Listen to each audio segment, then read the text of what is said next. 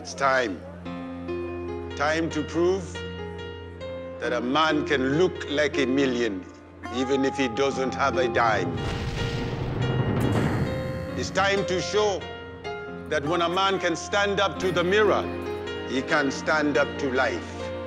It's time to crown this week's king of the evening.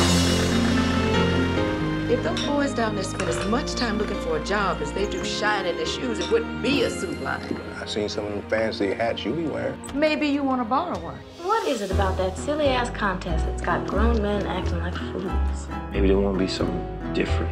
Clarence figures it's a way to catch a lady friend. You want to know how to catch a lady? A steady job. Just so happen I know somebody looking for a strong back. Oh, hell no. Please, Mr. Hames, I can't afford to lose this job. I don't make the rules. Please. You're late. Won't happen again. You'll have to collect your things. Run and don't put food on the table. It'd be a shame if one night this place caught fire and burnt to the ground. I expect this kind of foolishness from the boys, but not you. You know better than this. Maybe she's got a point. She does not have a point. She's got a big mouth. Can't be soft on their kind. Before you know it, they want to join the union, demanding a longer lunch break. Better quality of soap in the toilet. I don't let to know ex-cons.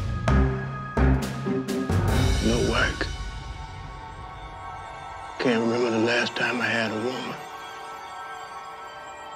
Maybe I'm not even here. When a man participates in the Osmakers, he feels beautiful. He is respected.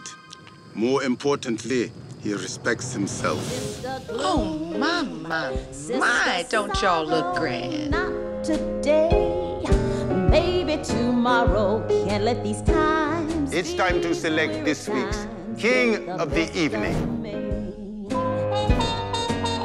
Can't let these times, these weary times, get the best of